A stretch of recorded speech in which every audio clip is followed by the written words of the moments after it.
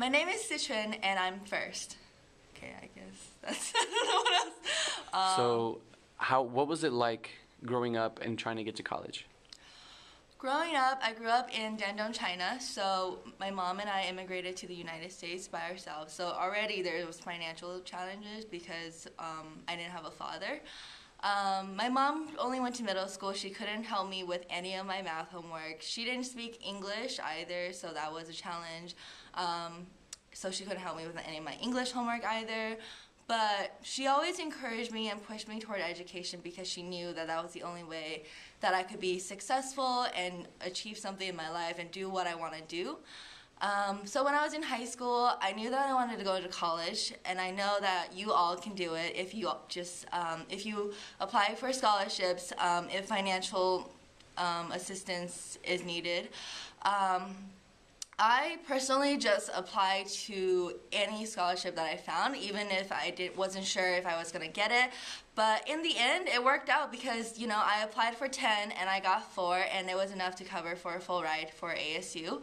I was really excited to come to ASU for their engineering program. And through this program, I've gotten help with the support of my scholarship programs. They're not just scholarships. They help me develop professionally. There are events. And I think this is what's great about going to college, because you develop academically and professionally. So I look forward to completing my degree and making a change in the world with my knowledge. How does it feel to be a CGIU? It feels great. What feels great?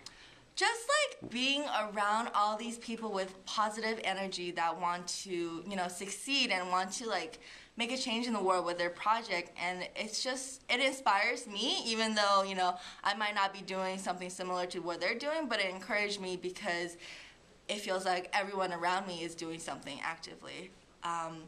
This is my first time, so I haven't had previous experience, but I would definitely apply again. My commitment this year is to lower medical costs for stroke survivors through wearable computers and to provide better self-rehabilitation.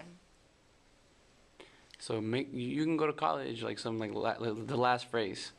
So keep working hard, or like keep dreaming big, or like whatever words of advice you got. Okay. So keep dreaming big, and you can work hard, and you will get to college, and everything will work out for you.